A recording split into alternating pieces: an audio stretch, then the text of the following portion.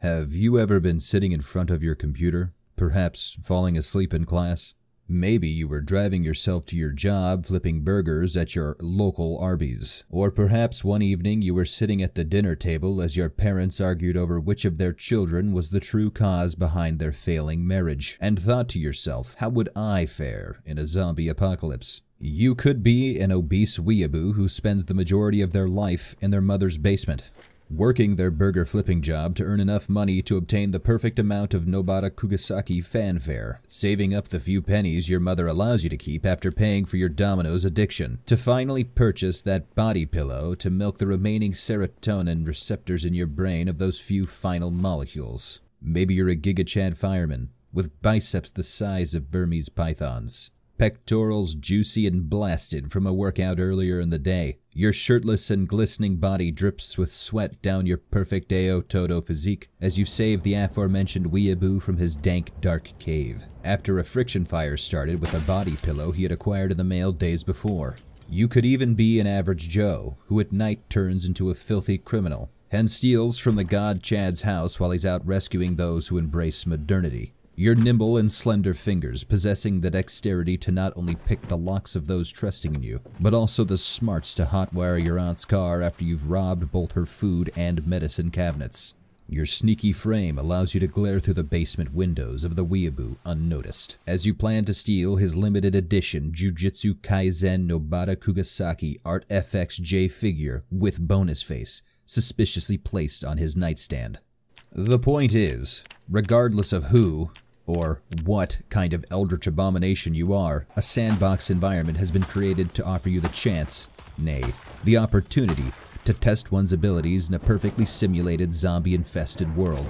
However, some level of imagination will be required, as even though you will be able to custom build your IRL meat suit avatar in the game, you will be forced to mold this mindset into that of a mid-1990s Kentucky citizen. Welcome to Project Zomboid. God only knows why, but a mishmash group of English and Canadian nerds decided to create a fictional but nearly identical replication of the real-world location near Fort Knox and Louisville. For all those strange non-Americans who have stumbled into this video, and also for the geographically challenged Americans, that means that this takes place in northern Kentucky. And if for some reason you aren't photo-familiar with this God-blessed country, that would be located here. To get things started, you'll need to pick a game mode. Your options are Apocalypse, Survivor, Builder, or Sandbox. Your best option here is going to ultimately end up being Sandbox, but to get started, just select Survivor. If for some god-forsaken reason you decide to dabble in the infinite power that Sandbox grants you early, don't be surprised if you completely fuck your experience in one direction or the other. I highly recommend your first experience be what the devs deem to be the way the game should be played. The Sandbox option allows you to change everything from zombie population to loot rarity, including other aspects of your reality, if you so choose to dabble in God's realm. However, once again, I strongly recommend that you go with Survivor. It will give you the most balanced experience possible to anybody starting the game and is even fun at a veteran level status. Now, I'm not a betting man, but if you told me that you were planning on choosing Apocalypse for your first time playing, I would bet on your death. And if you're interested in Builder, just go play Minecraft, you little itty-bitty iPad baby. Next up, you'll need to pick your spawn location. The game map is absolutely massive. In real numbers, the map is roughly 33 square miles. Or, for our imperially challenged friends, 87 square kilometers. But Ruby, you say, followed by another phlegmy inhale, leaving you somehow even more out of breath than before. 33 square miles isn't that big. To which I say, au contraire, my little mademoiselle, it's big. There are 4 spawn locations, each with their own advantages and disadvantages. Riverside. It's by a river. River is water, and you need water. Rosewood. This is where the babies start. However, don't go southwest and down the scary forest path. There's a large brick building surrounded by fences where undead criminals prowl, known as a prison. Muldrow is a solid spot right in the middle of the map. It also has everything that you'll need to survive, and if you're enthusiastic about going north and south, you'll have an excellent time here. Finally, while West Point is one of the best places for loot, it also has some of the most zombie spawns, making it very, very hard to survive in. This town contains one of my personal favorite places to set up a base, as it's far away from the common people, and allows you to feel safe. In my professional opinion, your best bet is rosewood. While infinite water sounds nice up in Riverside, it's not needed since it falls from the sky. You dummy. That's called rain, and it's free. Plus, there's almost always a toilet nearby with water for you to slurp up. But if you pick West Point for your first venture, you finna die, cuz. Die real good. Now it's time to create your avatar of zombie destruction. The first thing to pick is your occupation. At first glance, all of the options here may seem rather overwhelming, but allow me to alleviate some of your anxiety. None of these really matter. Don't worry, the crushing reality that you have no idea what you want to do with your life will not follow you into the Zomboid world.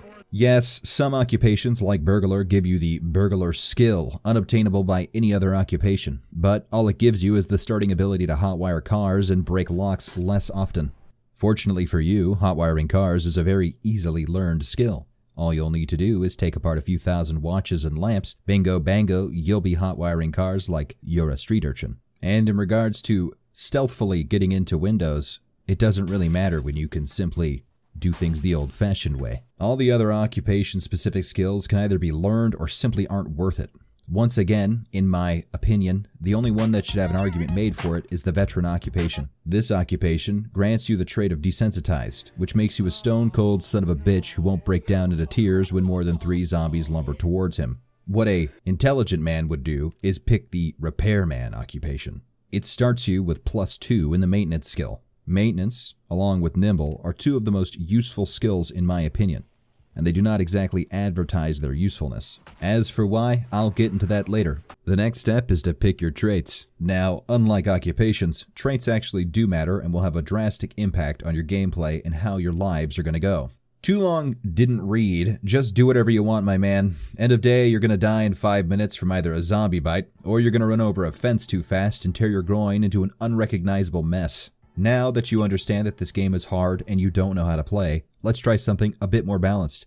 You may have noticed when picking your occupation that the points to spend in the bottom right-hand corner menacingly changed from green to red. Unlike the real world, where some people rolled a nat 20 and others a natural 1 in regards to their genetic lottery, in Zomboid we're all created equal, and that value is 8. 8 on its own doesn't seem like a lot, but with the right care and consideration, you can create a powerful, godlike being of a character. The goal here is to take negative traits that can either be dealt with easily or have little impact to your gameplay, and use those gained points to purchase positive traits.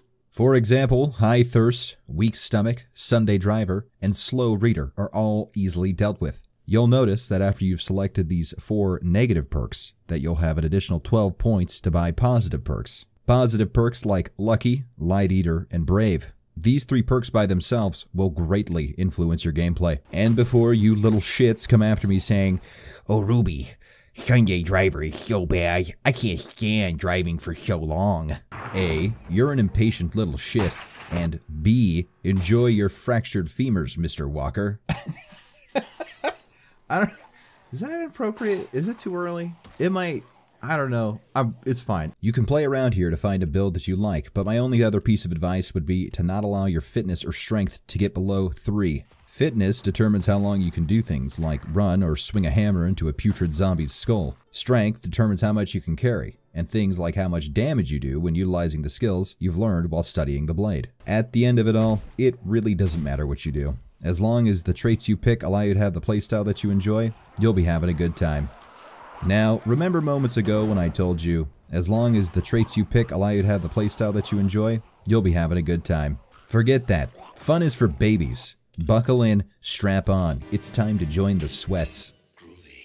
For your occupation, take repairman. As I mentioned earlier, maintenance is important, and being a repair boy gives you an experience boost as well as an initial 2 points in that skill. But Ruby, where are you at -4 points? Next, you're going to want to take the following negative perks. Heavy quotations. Unfit, weak, and obese. Some people will argue that being underweight is a better choice, and those people may be right on paper.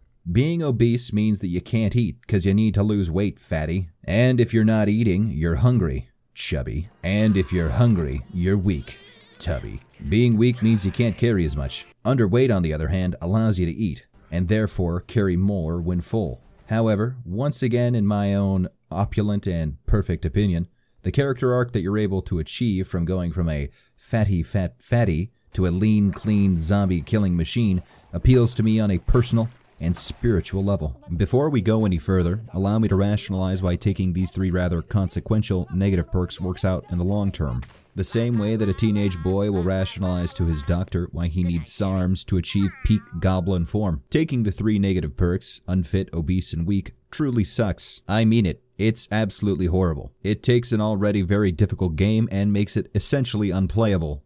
Project Zomboid boasts itself as the ultimate zombie survival RPG. One of the reasons it's an excellent RPG is it punishes you for taking punishing perks. However, just like in real life, with enough willpower, anything is possible.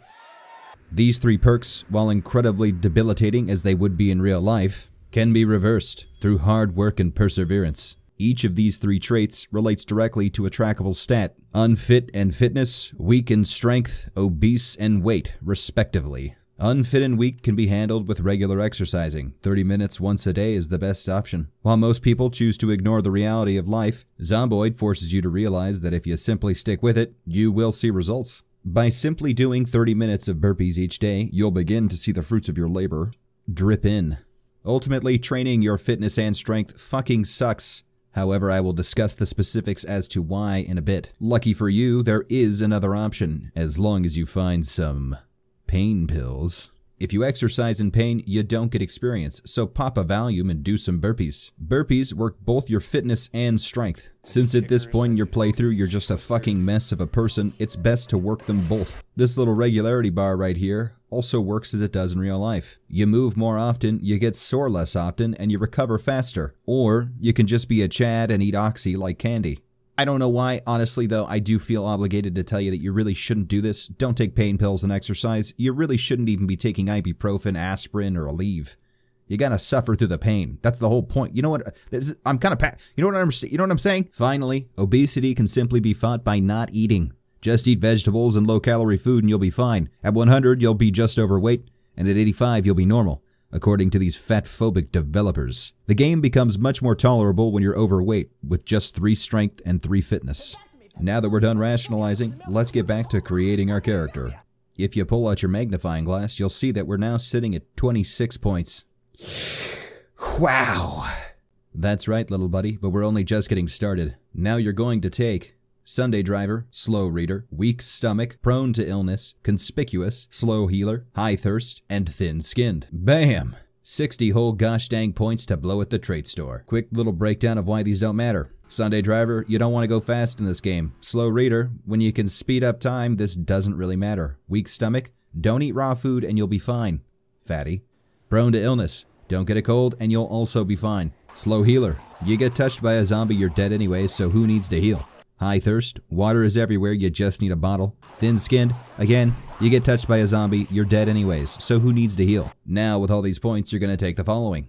Cat's eyes, dexterous, outdoorsman, wakeful, brave, graceful, light eater, lucky, eagle-eyed, fast learner, keen hearing, organized, and handy. In theory, we have created the ideal Weeaboo, a man who has honed his mind in his mother's basement while letting his physical prowess fade away. Rather than studying the blade, he spent countless hours looking at a screen playing FPS games, focusing his sight to notice the smallest of movements, training his ears to hear the lightest of footfalls. He harnessed and then weaponized his autism to learn with excelled prowess. By watching countless hours of the TLC show Hoarders, he's optimized his organizational abilities. Many evenings have been spent on YouTube watching restoration videos. He understands not only what's handy, but how to be handy. And through countless viewings of Juji Ino's work and rewatches of Berserk, followed by arguing on forums that the old is better than the new, his spirit burns with an unwavering flame, unaffected by fear.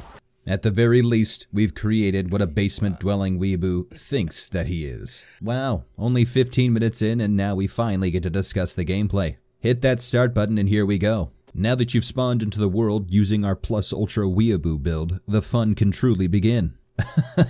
I'm kidding. You're gonna have a really bad time. The UI here is simple but complex and not intuitive until you click around a bunch. Maybe I'm just a stupid ape man, but I couldn't figure out that you could close the inventory by clicking anywhere on the screen for hours. Guess I'm just an idiot. First things first, you'll want to loot the house that you spawn in. Right now, all you have is your sweat-stained t-shirt and your denim jeans from high school that fit just right when you suck in your gut. So here's what to keep your eyes out for. Food you can pass on. Since you've been accumulating mass for years now, you only really need to worry about it when you're literally starving. At that point, you'll actually start dying, but even then, you'll be fine for some time. First, click on this little weird box. This is your inventory. You'll see it's separated by what you've got equipped and what's actually in your inventory. As you walk around, this little window will populate either with lootable containers or what's just simply on the floor. With your strength so low, you can't carry very much, so you're looking for just the bare essentials. Best thing you can hope for is a trash bag. You can equip it in your hand to increase your carrying load. Bags and containers, when equipped, reduce the weight of things. Makes no sense to my stupid brain, but hey, here we are, and that's how the game works. You might get lucky and find a school bag or a satchel in the bedroom of the house, but odds are you'll just find the plastic bag. Be careful and don't get your head stuck in it. Don't worry yourself. We won't be playing Downtown Major City Simulator for too much longer. Next, you'll want to loot the kitchen for something to smack zombies with. My personal go-to is a rolling pin, but anything will do, and I mean that incredibly sincerely. You can literally only push and stop otherwise. At this point, you're also probably thirsty, so drink from the faucet and get ready to go outside. In your weakened Weeaboo state, you're basically good for small 30-minute bouts. That is in game time, not real time. Also, don't run. That will expend precious endurance. Right now, all you want to do is take on a small group, go back inside where it's safe, rest, and take a seat. Quick side note, this game is still being developed, and while it's highly playable with essentially no bugs in my 150 hours plus, there are some quirks. This is one of them. Make sure you rest and then sit for maximum resting gains. My headcanon is that it's a mental thing. This leads me to talk about how your energy works in this game. You have both endurance and sleep needs. Actions like running and hitting drain endurance. Sleep need increases faster the less endurance you have. It's confusing, but all you really need to know is you should rest before you're exhausted to maximize the time you can stay awake. Although there are ways around this. One final note about exhaustion. When this little moodle shows up, that's your sign to stop and go rest. No matter what, that becomes your next priority. You do less damage and move slower, and if you push it too far, you'll literally be unable to run and you'll die. So rest up a lot. So, for now, all you'll really be doing is killing small groups of zombies, breaking into houses, and eating whatever foods you can like a little gremlin man. I recommend looting the fridges first as they tend to contain perishables and water bottles. You need a water bottle so you can stop sucking on faucets and licking toilets all the time, you weirdo. Why it's important to eat the perishables now rather than the canned goods is because of one of the only real hurdles you will face in this game, the water and power shutoff. Both of these are rather inconsequential and can be dealt with easily, but are scary in concept. However, we'll cover how to deal with these issues in a moment. For the first night or two, you'll survive and clear out a small area, but soon you'll want to establish a base to strip this land of all of its natural resources before you move on to the next town to suck it dry. As you're working your way through the neighborhood, along the way you should hopefully stumble into a zombie with a bag of some sort. The best you can really hope for at this point is a duffel bag. But don't be afraid to settle for that school bag. If you don't find a zombie with a bag, well, it sucks to suck. My best advice is to simply kill more and get lucky. It's really only a matter of time and you'll get there. Promise. Getting a bag drastically changes how much you can play the game, and I mean that literally. It changes how much you can play the game, as you can start to collect loot, which is one of the truest sides of this game. It is your sole purpose to collect, hoard, and organize all of the goodies in the game world. Once you've found a spot to squat for the time being, you can begin to achieve some level of safety by using one of the skills in this game. Just like Jesus, it's time to become a carpenter. What you'll want to do now is grab a hammer, saw, and screwdriver and begin to tear up all of the wood objects in your house. Don't be afraid to visit the neighbors as well. For resources, anything you can take apart is worth your time. With your level being as low as it is, you will fumble as the idiot you are, thinking that watching all of those hour-long craftsman videos on YouTube have somehow endowed you with the expertise needed to disassemble an IKEA chair. Unfortunately for you, you'll black out, and when you wake up, you'll be covered in a cold sweat with the remaining splinters of your jock mock in front of you like a gored antelope. The short of it is, low level equals no resources and broken things. High level equals more resources and no more broken things. Once you've got some planks on the floor and some nails in your bag, you can board up the windows of your house to keep the vagrants at bay. 4 planks per window should do. You can do 4 on each side, but let's be honest, if you've got zombies coming through 4 planks, 8 isn't going to do you much good either. You'll notice that earlier I said for resources, anything you can take apart is worth. But for leveling, there is only one acceptable option. Double beds. For some reason, disassembling a hauga fills your mind with immense skill and experience, to an absurd level. Most houses have at least one bed, and if you can find a motel, you're pretty much already at level 10. With these skills that you've acquired, you can build things like doors, gates, and walls. Most importantly, however, and most crucial to your survival, you can now build rain collectors. Not only can you use them to gather water, but you can also plumb them into your house, making your faucets and other water-based appliances no longer useless after the water is shut off. Be sure to boil any tainted water though, otherwise you'll die of diarrhea, which would just be plain embarrassing in a zombie apocalypse. Another thing you should make sure to do before you do anything granting experience is read the applicable book. Expand your mind. By reading the literature of our forefathers, you gain experience boosts, drastically improving your leveling ability. Honestly, don't do anything unless you've read. It's worth that much. You can find books in houses, but most towns have a bookstore you can loot or a school that you can vandalize. There are 5 per skill, so keep your eyes peeled. In addition to books, you need magazines. As much as I wish I was talking about the porno mags, I'm not. You specifically need to find how to use generators. Previously, I mentioned that the water and power shutoff is relatively easily handled. However, handling the power shutoff is completely contingent on you finding this magazine. Unless you're a nerd who chose to get an electrical engineering degree, even with 10 electrical, you can't connect generators to buildings without reading this magazine. Once you get it and read one though, you're set. To keep the lights on, all you'll need is 2 generators, one for your house and another for the gas station. Slap those power babies into place and you've got infinite power. Also, before you ask, gas doesn't go bad, and you will never use all of the gas in a single gas station. Once you've got your water and power sorted out, you're set. So long as you don't forget to maintain your generator once a week or so. Otherwise, things can get a little explosive. So, you've fortified your house, got some rain barrels for water, and now you've got a generator going. Now what, you may ask? Now, you can actually play the game. While looting, you should accumulate weapons of all kinds. Why? Because they're gonna break all the time. Also, you should stick to a type of weapon. It is in your interest to focus on one type of weapon, and that one type is long blunt. Long blunt is the only real choice, as crowbars exist in this category. Crowbars are the best item to use to level your maintenance. Why is that important? Because due to math, maintenance is what determines how your weapons degrade per use. Here's how it works. Maintenance goes up when weapon condition doesn't go down. Every time you hit something with anything, you roll the dice, or more accurately, you run an equation. Either your weapon condition goes down, or it doesn't, and you'll get maintenance XP.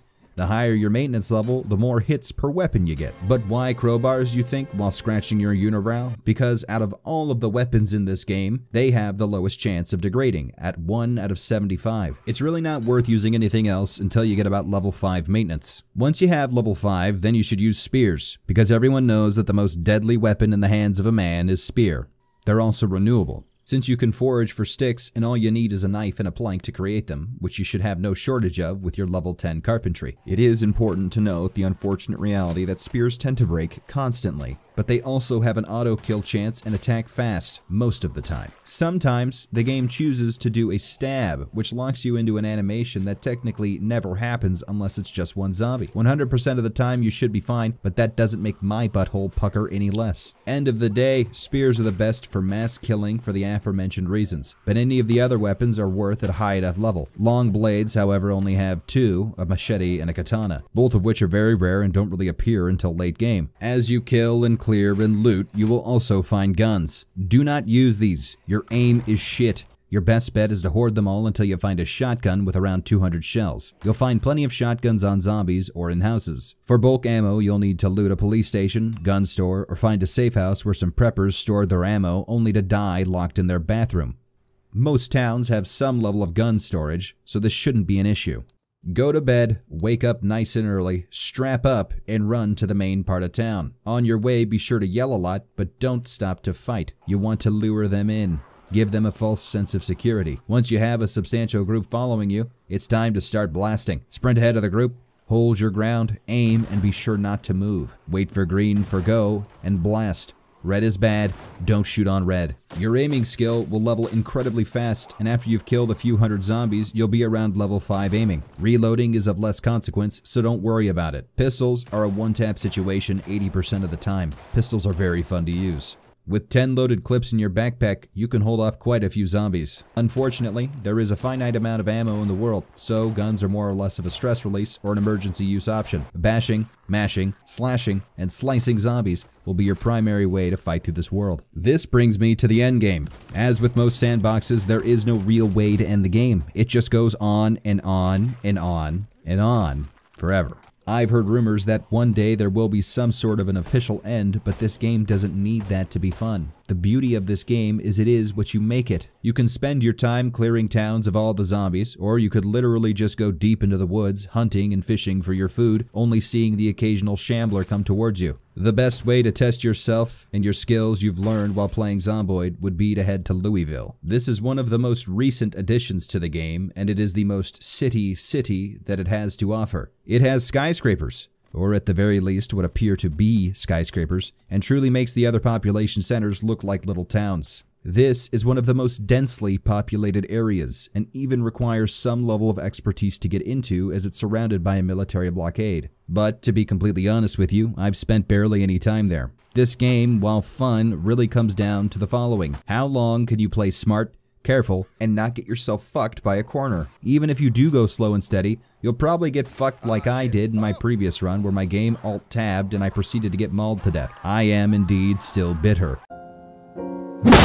I'd like to quickly highlight the other skills that I didn't really talk about because I don't find them very exciting, but they should be addressed. Cooking is great for your mood and energy levels. Farming is super self-explanatory and boring, highly useful later in the game once you've looted all the towns for their non-perishables. Like I said though, boring. Dig a hole, throw in a seed, wait, and then eat. First aid, here's what you need to know. Put a band-aid on the cut. Use disinfectant if you can. Deep wounds need sutures. Just don't get hurt and you'll be fine. Electrical. Stupid and imbalanced. Just grind to level 2 by taking apart lamps and watches so you can hotwire cars. Metalworking. Until you're building a final base, not worth dabbling in. Resources are hard to come by and it's very, very grindy. Mechanics.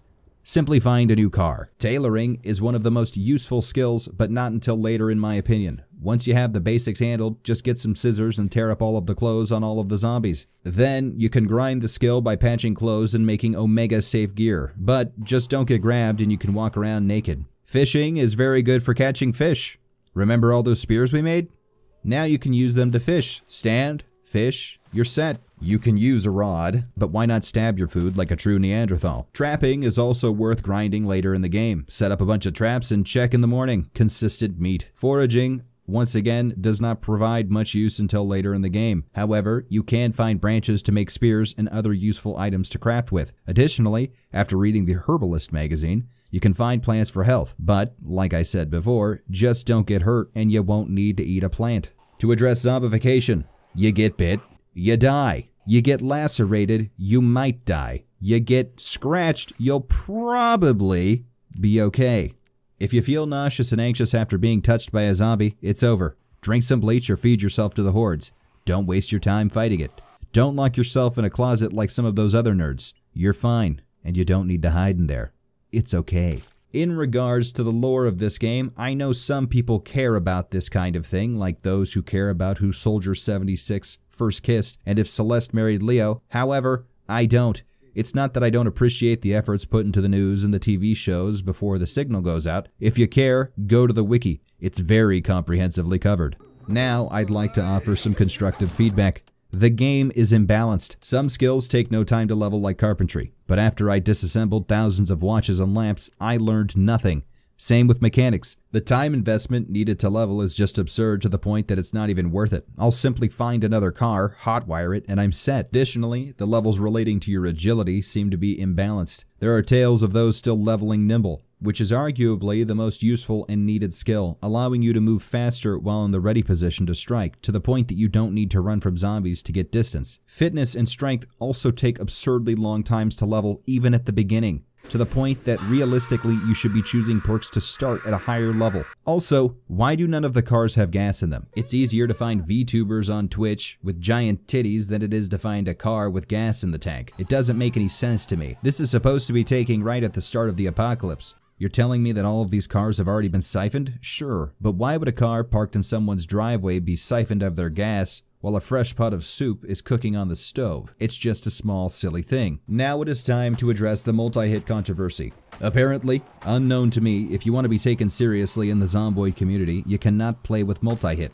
Multi-hit allows you to push, smack, and stab multiple zombies at once. Without it, each action only affects one zombie, so you can only push one zombie, hit one zombie, or stab one zombie. This makes taking out hordes much more dangerous and much more scary. Now, I can understand the stabbing argument, but other than that, I think that the community is wrong. I understand that most people who play this game aren't a 6'2", 270-pound Giga Chad gorilla man like myself, but come on, you're telling me that you couldn't push back more than one shambling corpse? You're telling me that you can't swing a bat at 4 zombies and take their heads off in one clean swipe? You're telling me that you're that weak? Alright, fine, I will concede that hitting more than one zombie with a weapon doesn't make much sense. But pushing? Come on. You little weaklings, even the skinniest among us could push 2 bodies away. End of the day, I'm gonna play how the god gamers say to play, but limiting myself to the weakest among us is truly a difficult choice. I play without multi-hit to prove my power. This game is wonderful. It's a bold and ambitious project that I find myself impressed with every time that I play. It's constantly being worked on and improved, so most problems with it will be addressed eventually. But even in its current state, it's worth hundreds and hundreds of hours of playtime. The dev team clearly cares about putting out a competent and polished project. They have been working on it since 2013, and it's nearing its decade anniversary. I, for one, am very excited for the addition of NPCs, which up until this point have been limited to voices on a radio or sadistically chasing me in a hidden helicopter.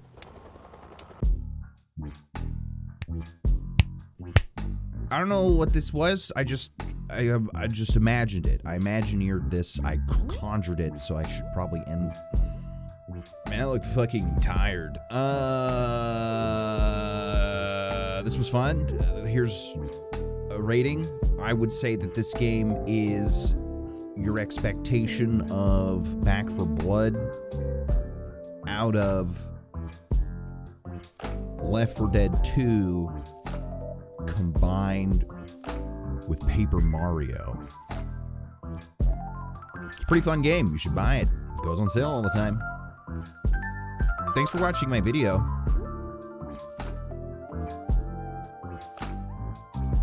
I'm punch, crumple. As I'm crumpling 10-year-olds in front of me, I am an adult man. And it makes me uncomfortable. Oh no! But like, you know, there's some magic apply. Oh my god, I'm so dead. There's no way. Hiya, it's your big titty bitch here, PPP. I love you. Bye.